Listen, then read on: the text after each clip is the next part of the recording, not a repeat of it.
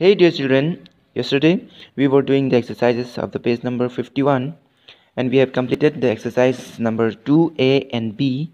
So today we are going to do the rest of the exercises C and D that is given in page number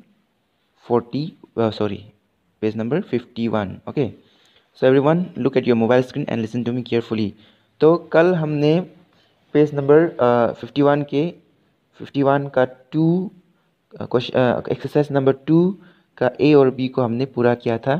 ठीक है, आधा हमने कल किया था, जिसको आपको लिखकर अपने क्लास वर्क कॉपी में लिखकर मुझे भेजना था।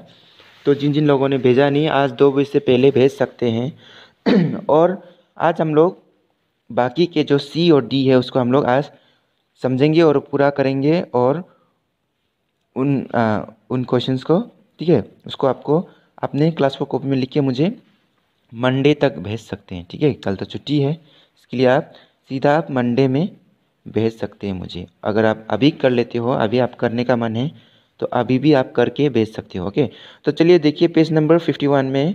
ठीक है, पेज नंबर 51 में देखिए सी का 1, आर द गर्ल्स हैप्पी, क्या लड़कियां खुश हैं। ठीक है, आप फोटो में भी देख सकते हैं, बुक्स में देखिए आप, बुक में दोनों लड़की है ना, वो दोनों खुश लग रहे हैं देखने में, नहीं ना, इसके लिए ये लोग खुश नहीं है, इसलिए आपको बतानी है नहीं वे लोग खुश नहीं है, तो कैसे बताएंगे, no they are not. Okay, next number 2, are the boys in the play are the boys in the ground. The answer is no they are not. इसमें पूछा जा रहा था कि क्या लड़के ग्राउंड पे हैं, ठीक है, मैदान पे हैं, तो answer is no they are not, नहीं वे लोग नहीं हैं। Number 3, are mini and Dolly in the hall. क्या मिनी और डॉली हॉल पे है, ये रूम के अंदर है।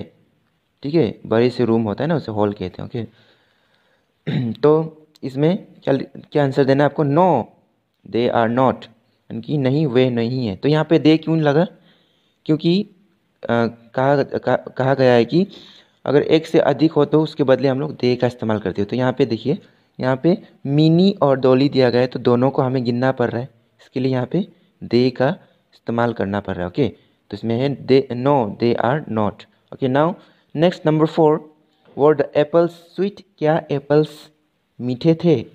The answer is no they were not. Okay, नहीं वे नहीं थे। Number 5, were the boys naughty, क्या लड़के नटखट थे। Okay, number 5, were the boys naughty, क्या लड़के नटखट थे। ओके, बदमाश थे। The answer is no they were not, नहीं वे लोग नहीं थे, वे नहीं थे। Okay, now go to the next exercise number D में देखिए आप, आर यू एन एक्टर। अभी यहाँ इसमें सारा तुम्हारे बारे में पूछा जा रहा है यहाँ पे। ठीक है, ये क्वेश्चन जितने भी सोच लो कि ये मैं तुम्हें बोल रहा हूँ। ठीक है, आर यू एन एक्टर, क्या तुम एक एक्टर हो, क्या एक अभिनेता हो तुम, नहीं हो ना, तो कैसे बताएंगे, नो आई एम नॉट। ठीक है, इसमें आई एम नॉट लगेगा।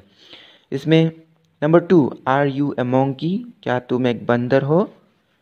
The answer is no I am not, नहीं मैं नहीं हूँ बोलना है आपको। Number 3, are you happy here, क्या तुम यहाँ खुश हो। The answer is no I am not, नहीं मैं नहीं हूँ। Now number 4, were you hungry, क्या तुम हंग्री थे, यानी कि क्या तुम भूखे थे। The answer is no I was not. Okay, तो इसमें ऊपर में 1 2 3 में इसमें हो पूछा जा रहा था, यानी कि क्या तुम एक्टर हो, क्या तुम मोंकी हो, क्या तुम खुश हो। तो हो बोलेंगे, तो हो जब सवाल पूछेंगे तो आपको हूँ में जवाब देते हैं ना, तो इसमें आपको नंबर 4 में थे बोल के पूछा जा रहा है, तो थे बोल के पूछा जा रहा है, तो आपको था या थी में जवाब देना है। लड़का है तो था, लड़की है तो थी में देना है, इसलिए यहाँ पे no I was not. Okay, नहीं मैं नहीं था। Okay, number 5, were you in the park, क्या तुम पार्क में थे, पार्क पे थे। ठीक है, the answer is no I was not.